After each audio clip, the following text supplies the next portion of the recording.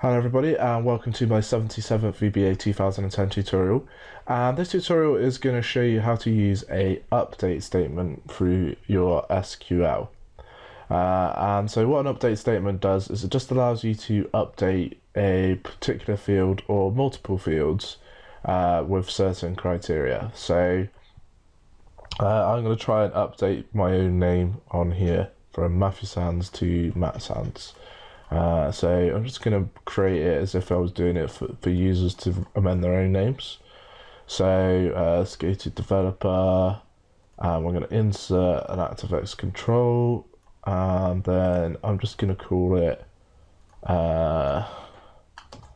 amend name. And then let's double click on it and put some code in. So we're going to first of all go dim new name as string, and then new name equals input box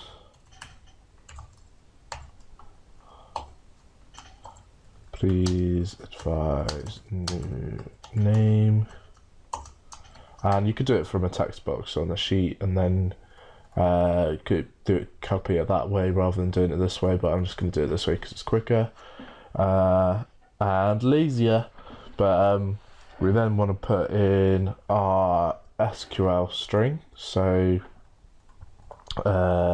dim SQL str as string and SQL str equals, and then we want to put update,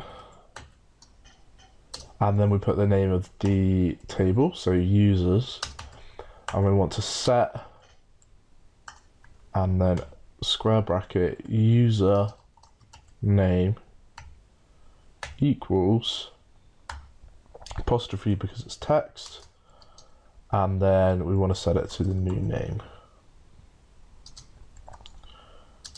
and then closing apostrophe, and then we want to put in a where,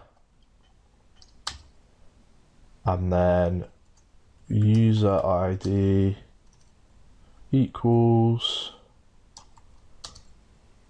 and then ampersand environ bracket username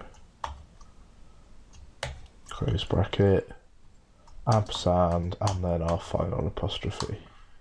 So let's just put in an underscore there and put that onto the next line.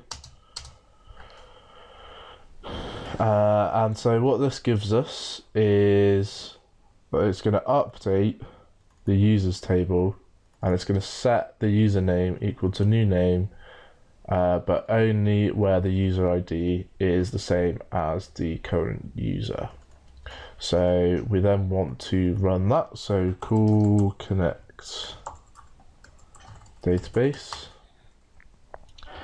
And then we can put in db const dot execute SQL str, and then call close database.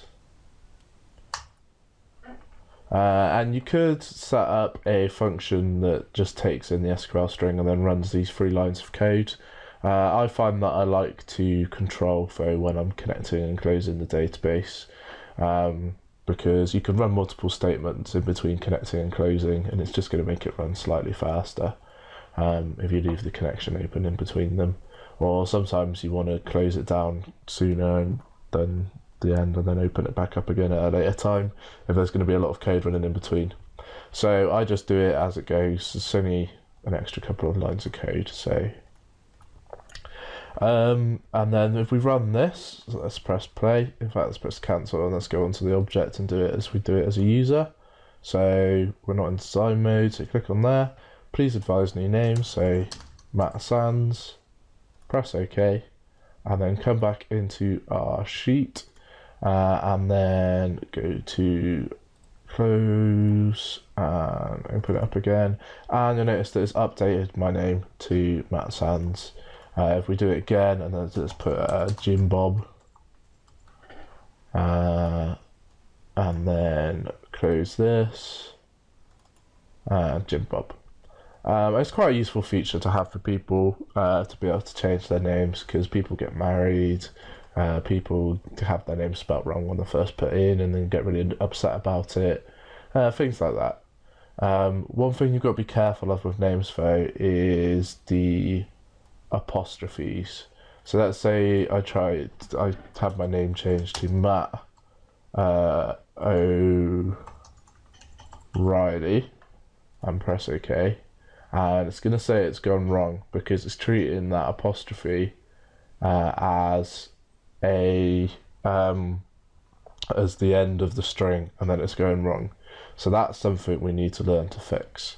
So that's going to be it for update statements. In the next tutorial, I'll show you how you can fix problems like that. So thanks for listening, please subscribe, and I'll catch you in the next tutorial.